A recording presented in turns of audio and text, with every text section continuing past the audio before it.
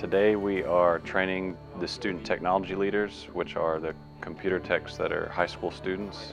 It is a program where we interview high school students who were probably referred to us from either their counselor or one of their teachers, where they maybe saw that they had some computer skills and they thought they'd be a good fit for the job.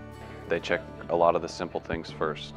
That way we don't send a computer tech out to make sure that it's still plugged in, or that it's just a simple setting that we can train them on how to fix. This year they're going to be allowed to help install the new printers that we got at all the sites.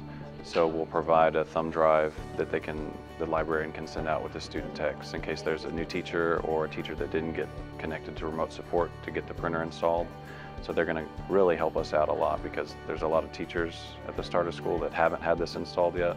And for us to handle all those calls in the first few days of school is really an enormous number, so they're definitely going to help us that way. This is the 4th year of the program. It's been a big success for us. It helps us to cut down on the number of work orders that we have to send computer techs out to. I think it's been a big success for the students because they're getting real-world experience, and I've seen a lot of them build up their confidence in themselves and their skills.